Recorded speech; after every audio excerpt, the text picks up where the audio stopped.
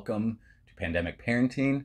I'm your host, Greg Freeberry, and we are here once again in Think&Evolve HQ in front of my bookshelf. And if you noticed, I got a nice, fresh new haircut, so I'm feeling spry, ready to go today. We got a very special guest, an amazing guest, one Miss Holly Ross. And Holly is an occupational therapist with a specialty in aquatic therapy. And aquatic therapy is a niche that I had never really heard of before. So I learned a lot about aquatic therapy when I interviewed Holly, and I think you are going to learn a lot about aquatic therapy and all the benefits it has. And beyond just occupational therapy and aquatic therapy, Holly shares a whole bunch of information on how to help you during this pandemic, including stuff on routines and building routines and alternative education methods and learning methods. So it's a really great interview. It covers a lot of aspects. So stay tuned through the whole thing because you don't want to miss any of this amazing stuff. So without further ado, I give you Holly Ross. Welcome to Pandemic Parenting. I am Greg Freeberry, and I am here today with our very special guest, Holly Ross, who is a educational therapist, occupational therapist. And she works with aquatics and very cool niche. So Holly, welcome to the show today. Yes, thank you for having me. So I do pediatric occupational therapy, and my specialties are aquatics, vision, and feeding. So cool. Yeah. Amazing. I usually just start the show with just asking you some questions about yourself just to get everyone familiar with you. All right.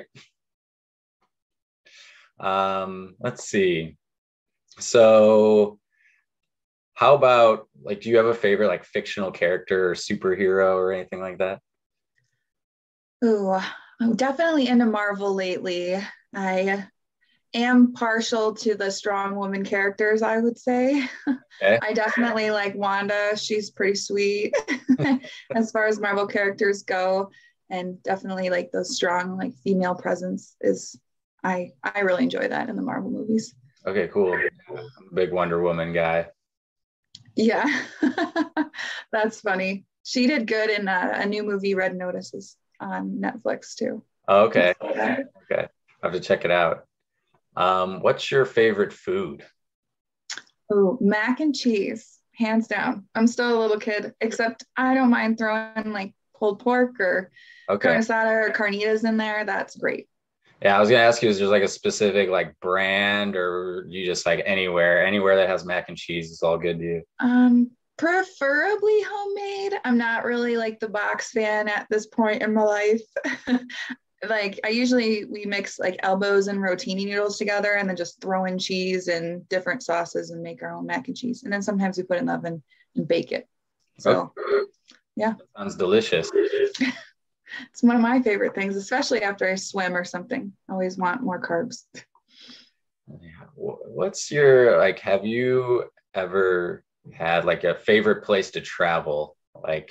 Somewhere you've been, or maybe somewhere you haven't been yet, a desire to go? Somewhere I go very frequently is to the mountains. Up in Keystone is one of my favorite places to snowboard.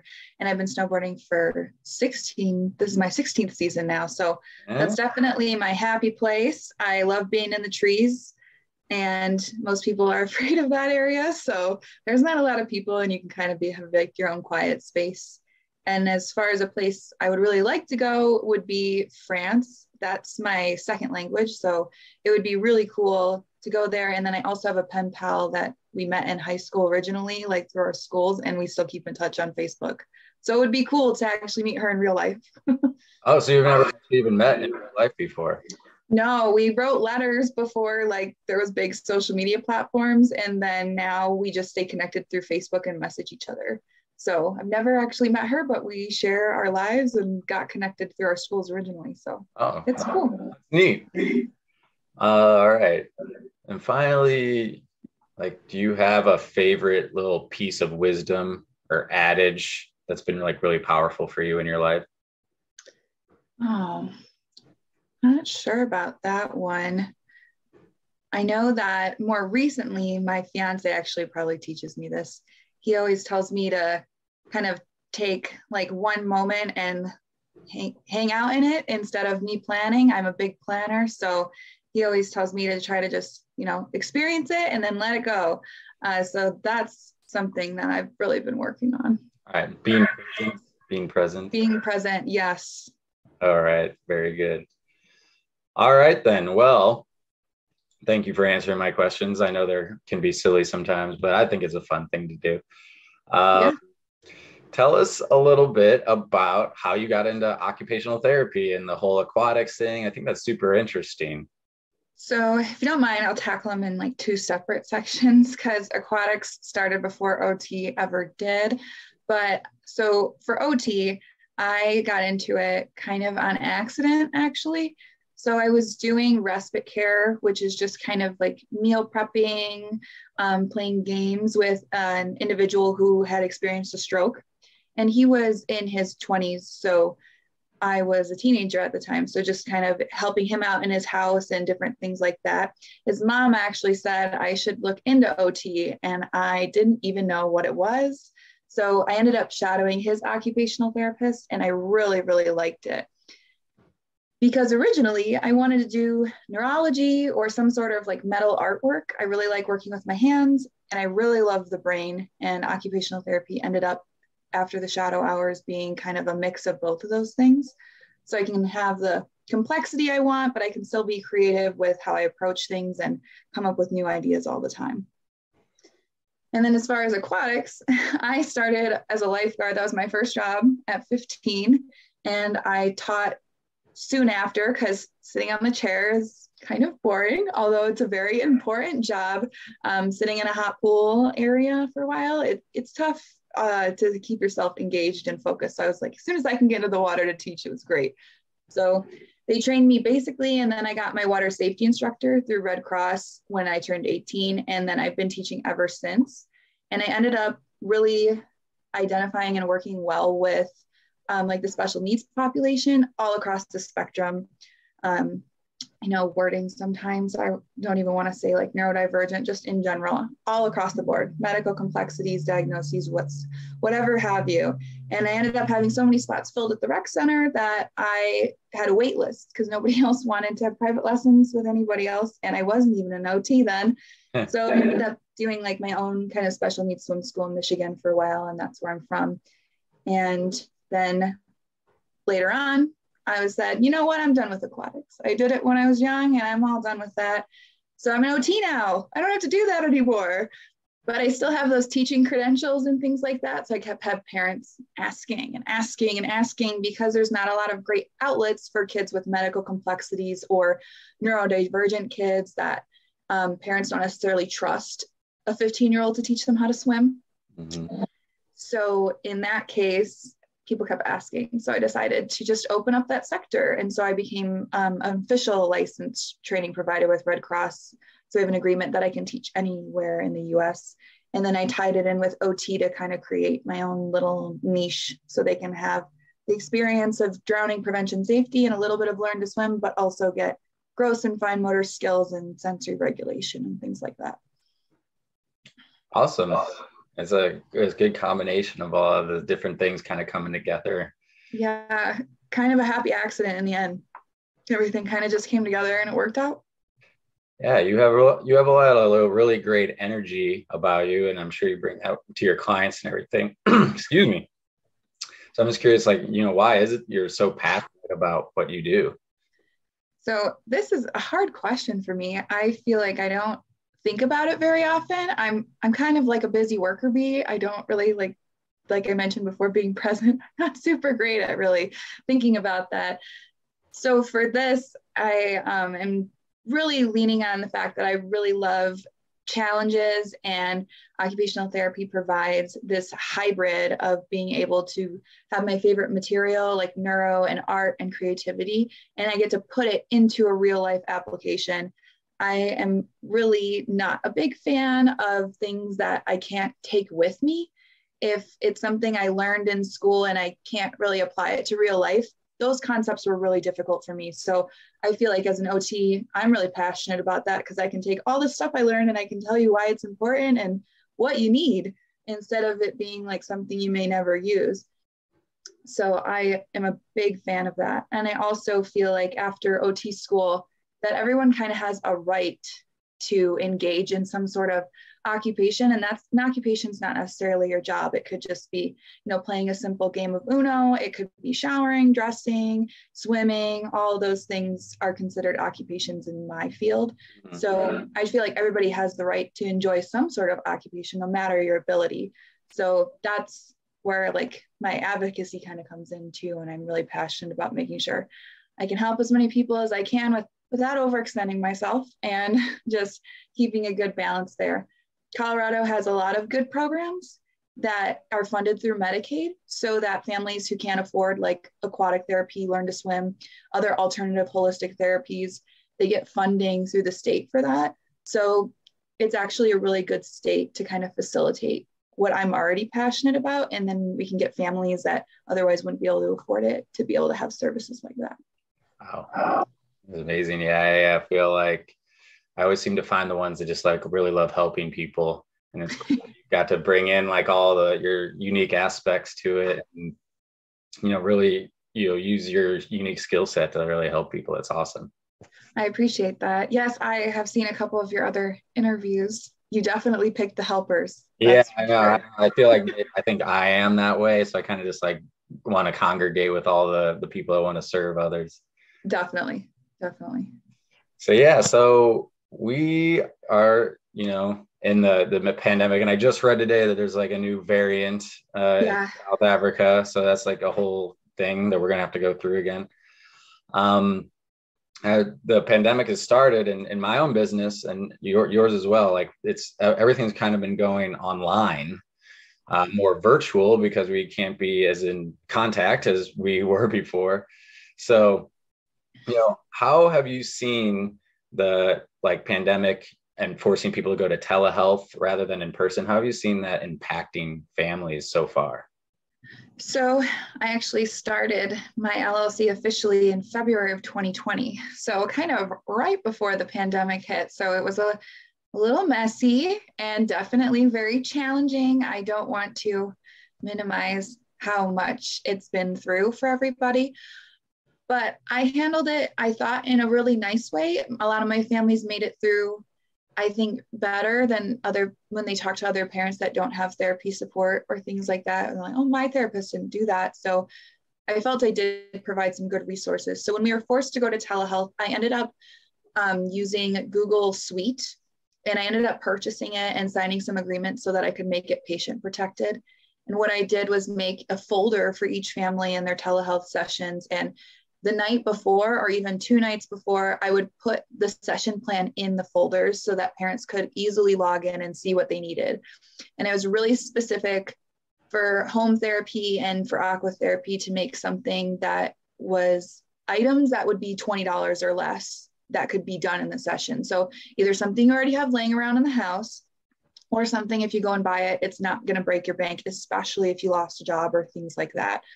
So those are kind of some of the strategies I used. And then I really tried to transition families well and give them a lot of support. So families were always worried about camera angles and things like that. And, just put me in the corner of the room.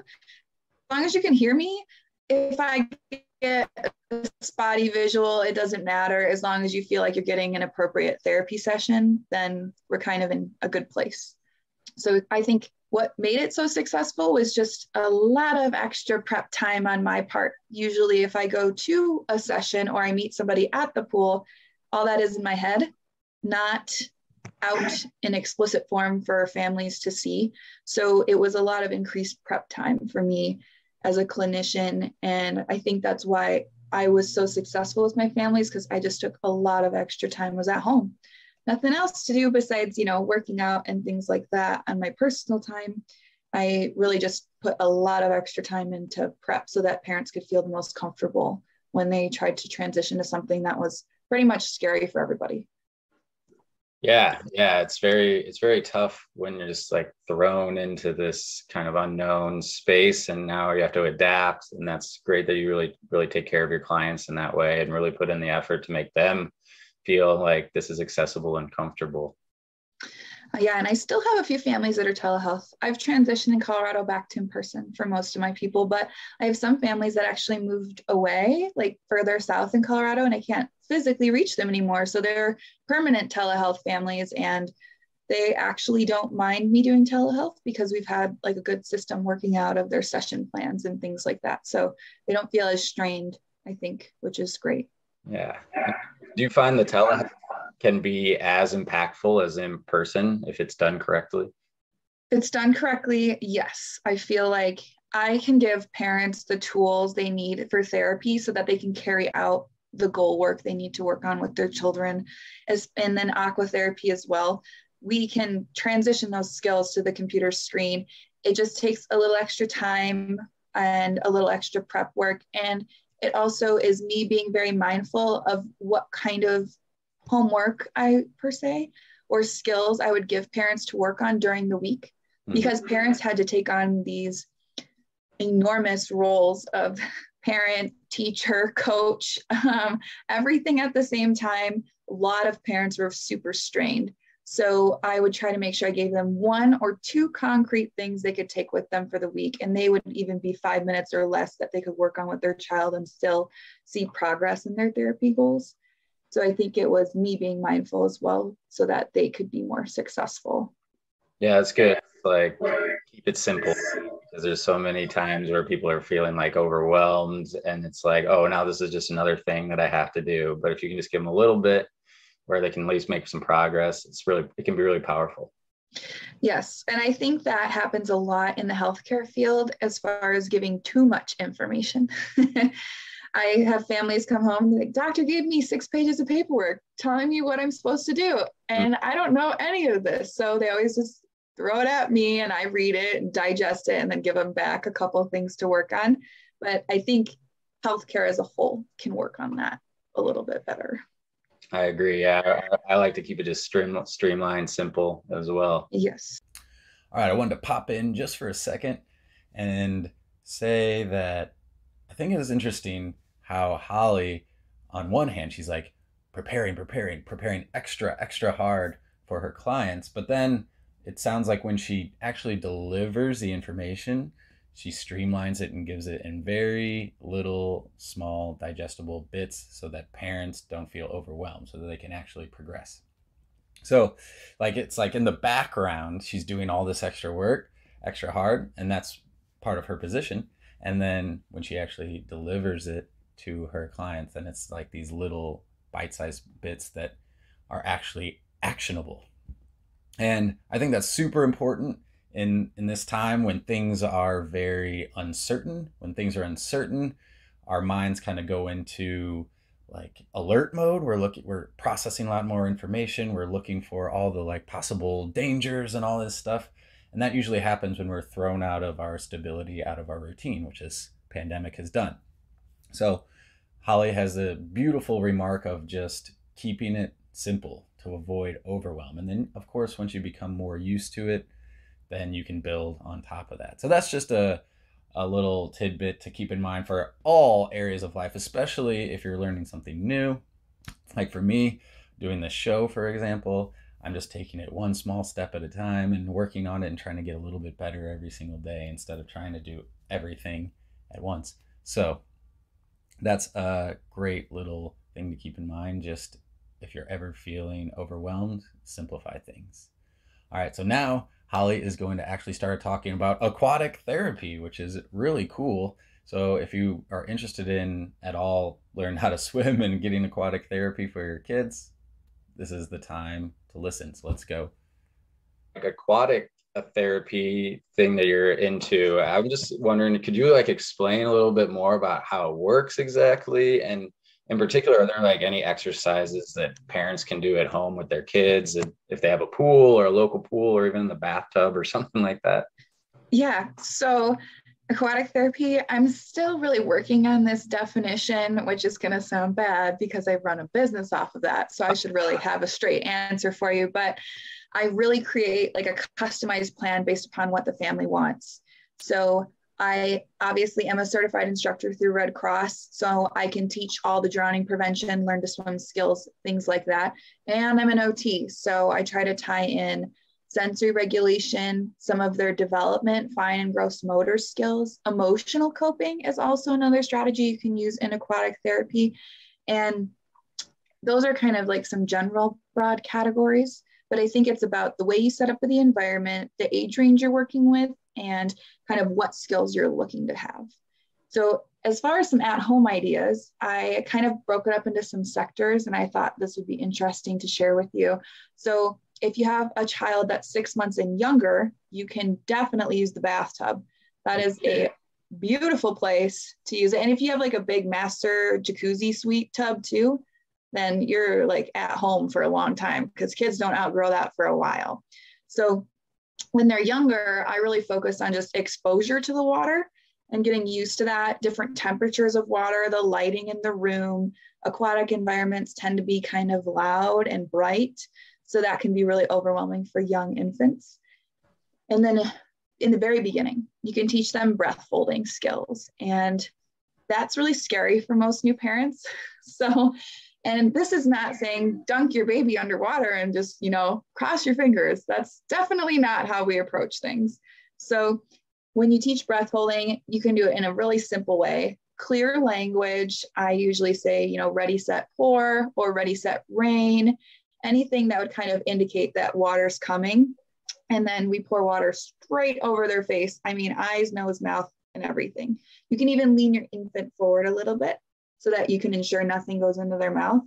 And the more you practice that, after you've done it, maybe around like 50 times. And if you have a bath every night and you do 5 trials, you're going to have success pretty fast. You'll notice your baby will close their eyes, and you'll see them stop breathing when they hear the cue of rain or pour and the water comes, and then they'll hold their breath. It's a really good skill to start in the tub. That's one of my big ones for sure. Another one you can do is lots of skin to skin contact. The beauty of having a bathtub and a young infant is that you're in your own home. So you guys can both be naked and it be great. So it can be a bonding experience for infants. And then you can also do positioning where they lay on their backs, on your chest. You can also flip them over and hold them underneath their armpits and support their chin with your hands. And you can practice on the belly as well. So those are some really good young infant skills. Okay. When you move from 6 months to school age, you can transition from like breath holding to mouth bubbles to nose bubbles. So there's lots of cool things you can do in the tub there. They can be in the tub by themselves as they get a little older, and you can really help them experience what it feels like to float and things like that just by how you handle them in the water. And you can even begin to teach kicking as well in the tub. And then for school age children, like 4+, you can really work on some sensory regulation too. So as far as COVID goes, we were stuck at home a lot. We didn't have a lot of chance to go outside and do other things. So you can create an environment that is totally different in the tub. So if you have someone who's 6, 7, 8, per se, turn the lights off, get like a little projector on your phone or something like that and flash it off the ceiling. You've got really cool, lighted experience for kids that might need just a new experience. If they go to out here, we have like Jump Street where they use trampolines, we weren't able to do that. So having some sort of input to your brain that is totally different, you can create like an immersive environment for people to relax. And then once they're 4+, you can teach rhythmic breathing, which is kind of this pattern of inhaling and exhaling as you work with the water. And that's basically kind of where your drowning prevention comes in. Not just being able to blow bubbles, but holding it at the appropriate times and then breathing at the appropriate times. And I actually have a couple pictures for you to kind of educate the cycle. I can share my screen. Cool. I am gonna. This is good. It's like my mom when she had me like learning, like dunking me in the water and learning how to swim before I could even walk and stuff. So it was good because then I felt really comfortable in the water. And Yeah. It's a great thing to like get your kids started early with. Yes. And if you have kids that are really fearful of the tub, say they had like a young drowning experience on accident or something like that, you can even start with a big bowl on the kitchen table. Of course, put a towel underneath it so you don't get water all over the floor, but you can start breath work in a bowl. You don't even have to have a tub. So there's lots of solutions that can really help drowning and decrease drowning accidents or anything like that in the future really fast. So this is the first picture I've got for you. And I kind of talked about that from the 6 months and up. So step one is holding our breath, where we talked about pouring water over an infant's head and practice clear language, 1, 2, 3, or ready, set, pour, so that they learn to hold their breath. And then after, they can follow a little bit of direction. So it could be as young as 6 months, but some kids, of course, are going to take longer to be able to follow a distinct direction like that. So then you can make mouth bubbles, and that one's pretty easy, where you just kind of make a sound, any sound you want. You can be an elephant or anything, and they'll copy you so easily. So nose bubbles is what I have pictured here for you. And this one's hard for a lot of people because they don't know how to explain it. But the really, really easy way is close your mouth and hum your favorite song. As long as you're humming, the air will come out of your nose without any issues. Now, if you stop humming, you will probably have a failure. So you'll probably have like an option where you'll get some water in your nose, but as long as you're humming, it's coming right out of your nose. And you can see those bubbles much differently on the picture because you can see them coming right out of my nose versus mouth bubbles are going to be much bigger and brighter. So that's a way that you can kind of tell the difference when you're working with your kid in the tub.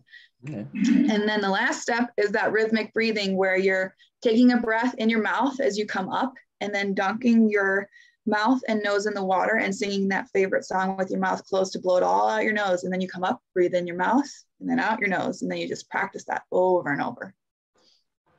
The second one is another one of those core skills I really like, and that can be life-saving, and that's floating. So here you have me doing a back float, and there's kind of a common misconception that you have to keep your arms like an airplane. Well, most people don't float super great. Some people are sinkers like myself. So in that case, your arms go up over your head, and that is a really great way to help raise your center of gravity so that you float better. You'll notice in the white circle that my palms are facing up. That rotates your shoulders so you float better. You'll notice in the orange circle that my eyes are looking up above me. That also helps your positioning of your body to float better. And the blue circle, it's a little cut off, but my legs are together. I'm not doing anything funky or kicking my feet or anything like that. And the last thing you can do to support a really good float is take a big breath and hold it. Your lungs can be your own little life jacket for a couple seconds. Awesome. I didn't really so much skill that we're floating. There's so much skill. So I really try to focus on these three because there are so many things that I could have shared with you today, but these are really the best ones for drowning prevention, because if you can float, if you can rhythmically breathe and you can kick your feet, you can get to the wall of the pool, you can get to the sand in the ocean or the lake, you can reach a place that you need to reach without having any sort of incident. The last picture is just talking a little bit about kicks and how they kind of are educational wise. So the orange arrow is kind of what not to do. If you bend your knees that much, it's not going to be good. You're going to sink pretty fast, and it's definitely not going to be helpful for you. So I always tell kids to imagine that their legs are popsicles, popsicle sticks, pencils, color pencils, crayons, anything that's straight that they could identify with. You could do lollipops because they generally have a long stick with them. Mm-hmm. And then you'll end up emulating the yellow and purple arrows, and you kind of go back and forth from yellow to purple, yellow to purple, yellow to purple. And you'll create a really good functional kick for your child, and you'll be able to continue that forward. The other thing I would just like to point out on the kicking is that you should point your feet like a little ballerina, because that will really help you propel the water away from you. So those are the main 3 skills I think are super important to start in the tub. Awesome. Yeah, again, it's a skill that's really important. I think there's all around us, and then you feel like more comfortable on a boat or just like swimming in the pool, swimming in the ocean, whatever.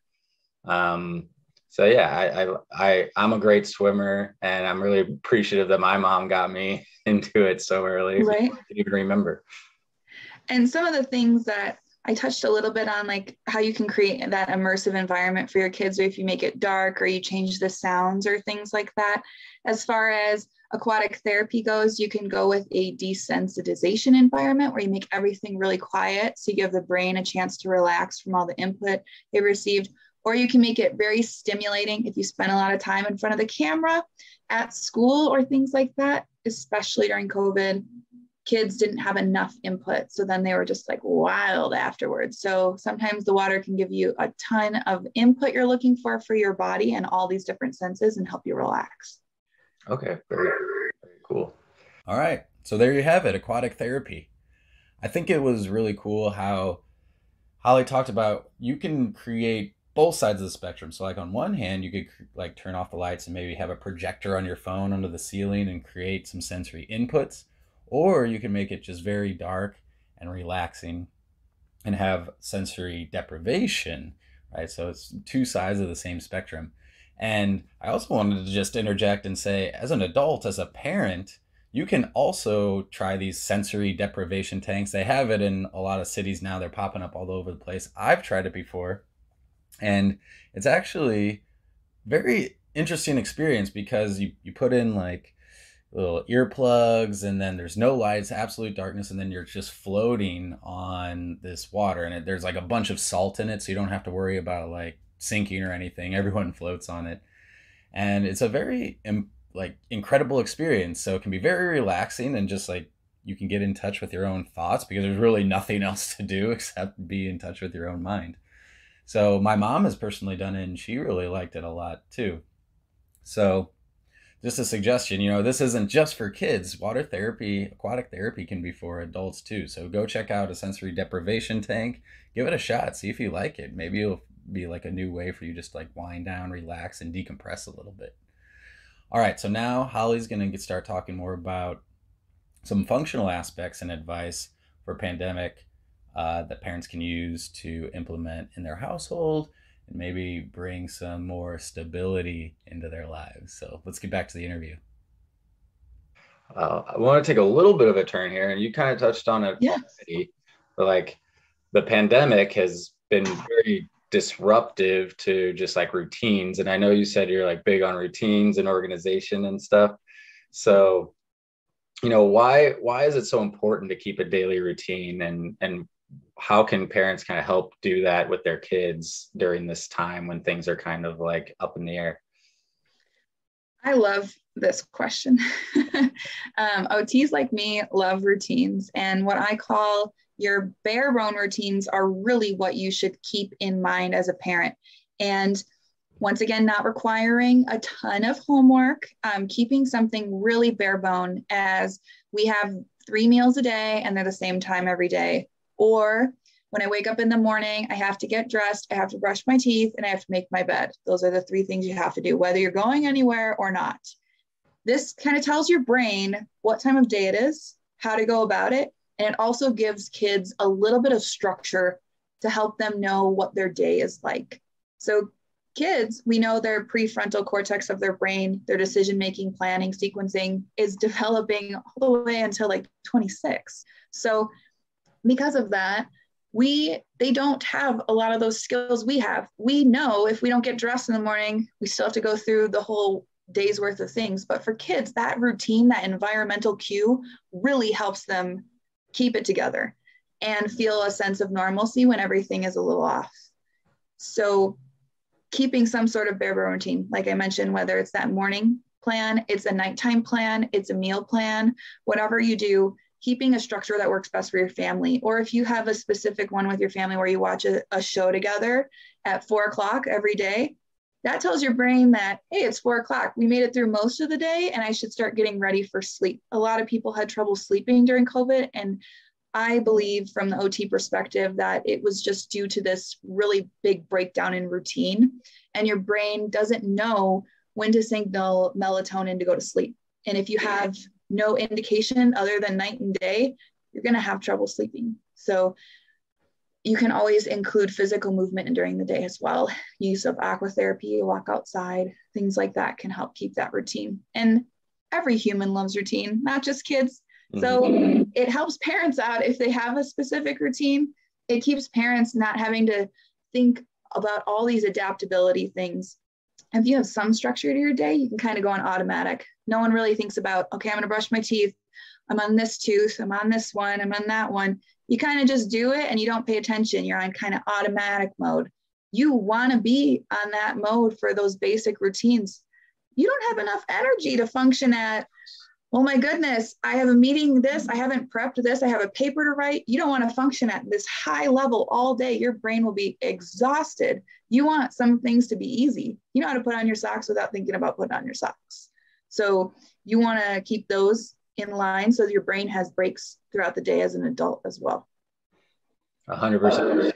I know when I went on the day, I was just like making my bed and doing a little bit of reading in the morning. It changes like the entire, tone of my day a lot of times, where if I choose to like look at my phone or read my emails, and now I'm all of a sudden like reactive, but like taking that little piece of time in the morning, just be like reflective, really sets it off really well for me. So, and I think you're like you said, it's, not just kids, parents too. Routines are great.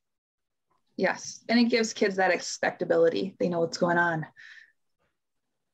So you also mentioned to me that in schools, we're primarily teaching kind of like audio visual realm. And it's interesting because you're doing like the aquatic therapy, which is very like tactile, like a lot of feeling, right? So are there other ways of learning that incorporate more senses? And could you talk about some of these like alternative strategies that might be useful for kids that are feeling overloaded with the online learning and they don't really do well with audio visual types of things? Yes. So I love this as an OT. Once again, sensory regulation. People tend to tie this to an autism diagnosis, but that's not true. We all have sensory needs and we all need to meet them throughout the day. And it's important to understand your own body and what you require. So first, I just really want to dispel this 5 sense myth going on. There are 8 senses, not 5. Okay. Yeah. So we know visual. We know auditory, which is hearing. We know gustatory, which is taste. We know olfactory, which is smelling. We know touch. But we also need to include what's called the vestibular sense, which is the sense of your head in space. And then your proprioceptive sense is how your joints move in space. So it's like your knuckles, your elbows, your shoulders, where they are in your body. Like if you're positioned like this, you know that you're in that position versus you don't know where your body is in space. And then the last one is interoception. That's going to be, am I hungry? Do I have to go to the bathroom? Is it time? Do I feel sleepy? Am I kind of awake? Am I focused? That kind of thing. So really want to point out that there's a lot of senses. So, yeah, I'd never heard before until just news. It's good to hear. Yeah, it's the OT realm. I feel like we can keep working on this as a profession as well to educate people about this. So school, like you mentioned, is audiovisual, especially on a Zoom platform. So you have the picture of the screen and you have the teacher talking to you, and that's it. A lot of people can't learn with just 2 senses. So in general, I'm going to go through some examples, but I would say the thing to keep in mind is the more senses, the easier it is to remember it. So if you only have one pathway going in for one memory, that memory is going to be a lot harder to find later versus if you memorized it with 5 senses, it's probably going to be really easy to remember when you have to take a test. So one example I like to use is like a simple math problem. 2 + 2 is 4. So for an example where you can use touch and proprioception and visual and audio, you could say 2, and then you can go +2, and then you can go equals 4. So the clapping, even though it seems really simple, is a non-language sound, which is processed in a different part of the brain. So it helps you remember a little differently.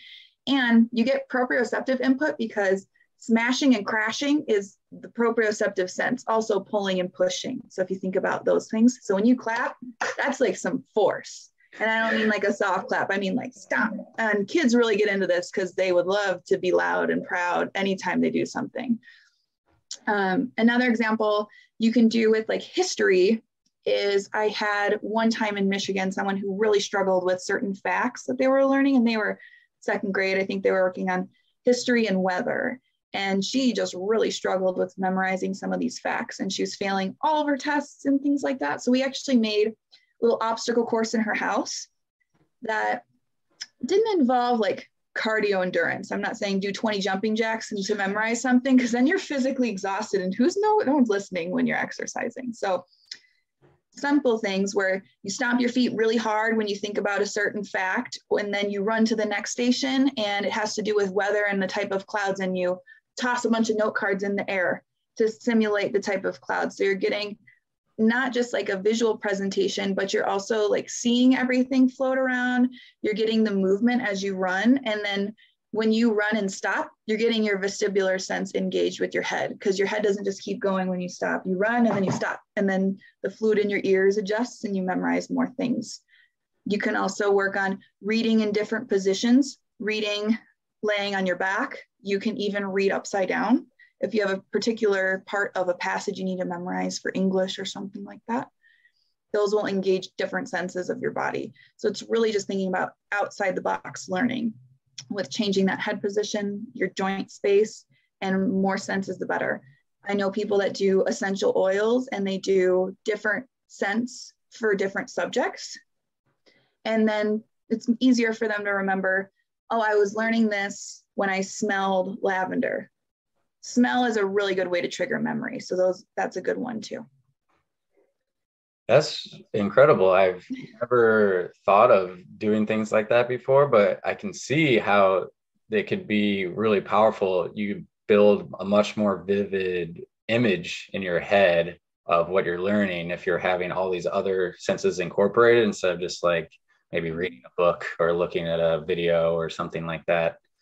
And it's really interesting because I think, and personally, I wouldn't think to do those things because in traditional school, it's just like, all right, sit here and read this book or watch this video and do these notes. And then that's how basically everyone has ever been trained through school. So no one really knows these alternative methods. So it's like really cool to hear about these the obstacle course and all that stuff.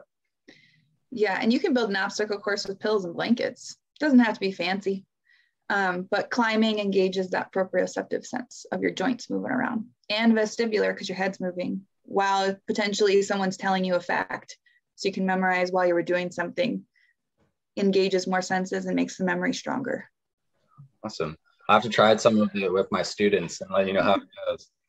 Yeah. And you can definitely reach out to me too. I'm happy to help give you some ideas too. So it's hard to think about when you're not an OT sometimes. For sure. People tend to like I mentioned, sometimes people are like, we'll do 10 jumping jacks and talk about this. But if you make it exercise, it's too hard. It has to be something that it's not going to raise the heart rate too much. Okay. And then you kind of go into this exercise mode and your brain's not going to remember that either. So.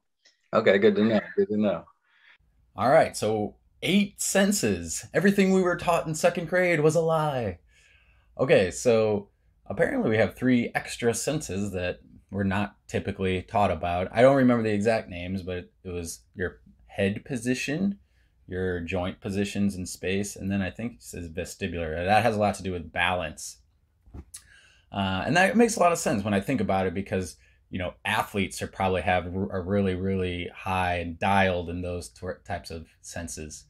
So it's really cool because I learned this from Holly, and now I've been experimenting with it in my own tutoring sessions and helping kids that sometimes have difficulty memorizing things while adding just a little like body position or head position changes. And it does seem to, at the very least, like get the kids more engaged. And so, at the very least, so they're like having more fun learning. and we'll see if it really pays off in the end. We'll see. I just started doing it, so I don't have the results back yet. But it does make a lot of sense to me, because like I even think about sometimes I smell a certain thing, like steak cooking on the grill or something, and it immediately triggers memories back to my childhood growing up. So it makes a lot of sense for me to, the more senses we incorporate, seeing, hearing, smelling, even tasting, but also this like head position, body position, more we can incorporate those bits, the better, like more vivid story we can create, and probably the better our brain will be able to store that information. So I think that's incredibly cool. Probably a good idea to go check out some occupational therapists' websites and get some more information on that. And of course, I'll include Holly's information. So if you want to reach out and ask her any questions about that kind of stuff, it'd be really great, because I bet she has a lot of great ideas for little exercises to incorporate those different senses.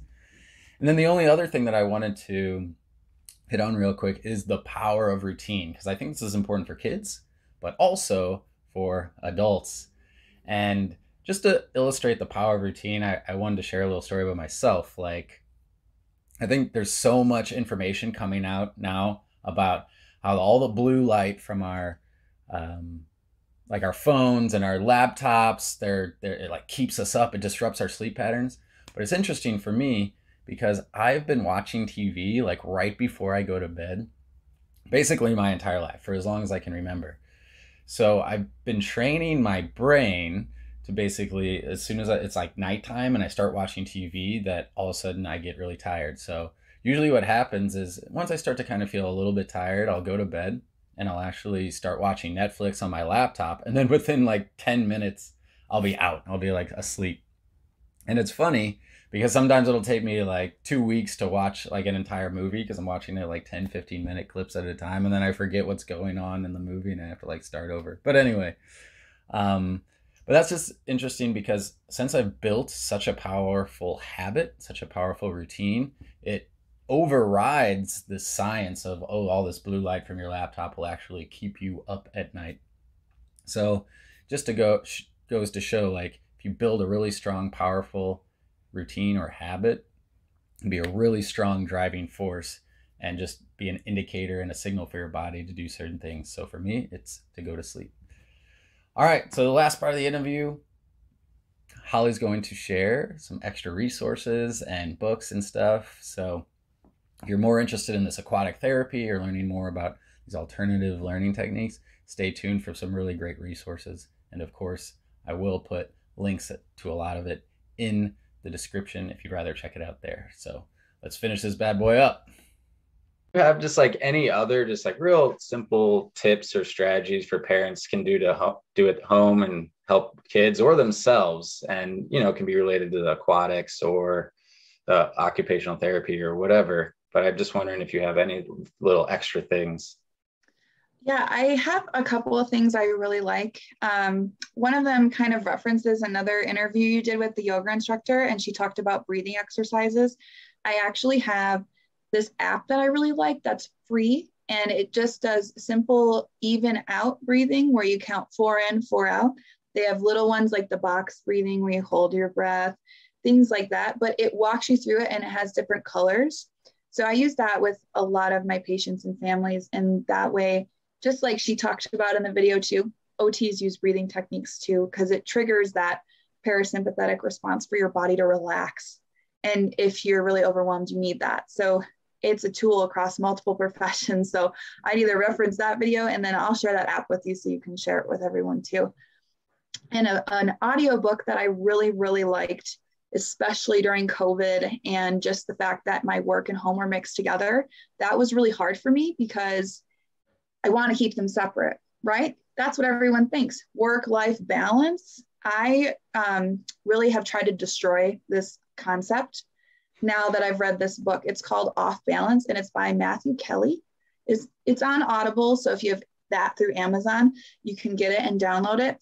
And it's a little hard to wrap your head around, but it's this concept that instead of, pitting work and life against each other, work-life balance, like work is part of your life. So why are they on this scale that is really unpleasant?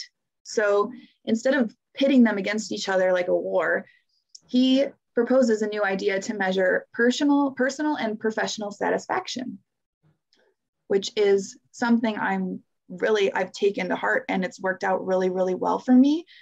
So that is my personal life satisfying? Great, I'm in a great place. Is my professional life doing great? Then there's nothing to worry about. It has to be 40 hours on, has to be 40 hours off. That's stressful. Are you happy in all areas of your life? Are you satisfied with what you're doing? And if you are, then there's nothing wrong with anything. There's no need to quantify and calculate this like, oh, I worked 40 hours. And then especially when you own your own business, as I'm sure you understand, you kind of work a lot. Mm-hmm. And when you're like, oh, if you start measuring, I worked 80 hours this week, I only had this many hours of personal time versus like, I had a lot to do this week for work. Am I professionally satisfied? Yeah. Is my home life great too? Yeah, my family's pretty happy. They accommodated my high work schedule. There's no issue. So I really loved that book in particular. It really kind of gave me a new perspective, and I've really taken it to heart. Because even in OT school, they always teach about balance, and I'm just like, screw balance. it's not there anymore. Just let it go and use a different factor to measure what you consider successful for your life. And it has really helped me. And I think it would really help parents too, especially when they're thinking about, I didn't have enough spouse time. I had more kid time. Oh, the kid was in tutoring. They didn't have enough playtime. You're thinking about 2 hours on, 1 hour off. And it's like, you know what? Are the kids happy? Then you're doing a good job. Is everyone satisfied? Then we're doing great. So I really liked that one. So it's called Off Balance by Matthew Kelly. Yeah, that's a good idea. I think people, when they hear balance, they think of it as like, it has to be equal, all parts equal. But I found more like you're saying, well, am I satisfied in each part of this life? It doesn't necessarily have to be the same time commitment, but if everything's going well in all these little areas, then I would call that balanced, even if I'm not assigning the same amount of time to each one. I think so too. I think sometimes the word balance has gotten stigmatized by us over time. People always see, like, when I hear the word balance, I only see that scale. Mm-hmm. So I think either like not using the word or just really reframing your perspective on what balance is, like you mentioned, is really the way to go about it. And I think especially with the ongoing state of the world, it's what we're going to have to do. Pitting things against each other and making them equal, it's just not going to do it for us. So to cope in a more healthy way, you're going to have to measure differently. Awesome. I agree. All right, Holly. Well, this has been fantastic. Thank you so much for sharing everything. Yeah. Thank you for having me. Of course, my pleasure. If anyone wants to follow up with you, learn more, or maybe if they're even interested in your services, where can they find you? So I'm on Instagram, Facebook, and I also have my own website. So my Instagram is at CANOE, like the boat, canoe, like this, community.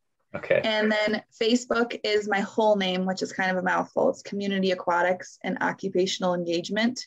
So if you don't want to remember all of that, you can just go to my website, which is www.canoecommunity.org. And then there's a little button for Facebook and Instagram. There's reviews on there. I also have a blog. So if there's like a subject that someone watching this wants me to cover and they don't want to go down the dreaded Google hole and find like all the wrong answers or all the bad news, and they want something that's more educational and potentially a more positive light, I can write about those subjects as long as it's underneath my scope of expertise and provide that information too. I try to get new blog posts out weekly. I've just been a little behind lately with that. Oh yeah, I know that one too. I've been writing a blog, but then like I was doing it maybe like 1 or 2 a week. And then I started doing the show, and now it's like more like once a month, but I'm trying to. Right. So I'm always open for new topics. So if families are like, I just got this diagnosis, or I just read this thing about drowning and now I'm freaking out, they can submit a contact form and they can just say, hey, I want a new blog post. Could you write about this? And then I'll try to write something that's not so scary and potentially more educational, in that like so media driven, a little different. Awesome. All right. Well, Holly, thanks again. I mean, everyone that's watching, you should definitely hit up Holly because obviously she's got like very unique skill set here going on, and she obviously has great energy. So it's been a pleasure having you on, and hopefully we can see you again soon. Yeah, thank you for having me. I so appreciate your time. All right. Have a good one. All right. Another episode of Pandemic Parenting completed. I hope you learned a lot. I know I did. I learned a whole bunch of stuff about aquatic therapy and alternative learning methods that I didn't know before. So really, really appreciate Holly coming on and sharing her knowledge. And per usual, if you have any questions or comments, or you have questions you want answered on the show, feel free to write me at greg@thinkandevolve.academy. I love hearing from all of you. I love hearing from parents, and I love trying to help you guys out and answer whatever you need answering. So have a great rest of your day, and we will see you next week on Pandemic Parenting. Take it easy.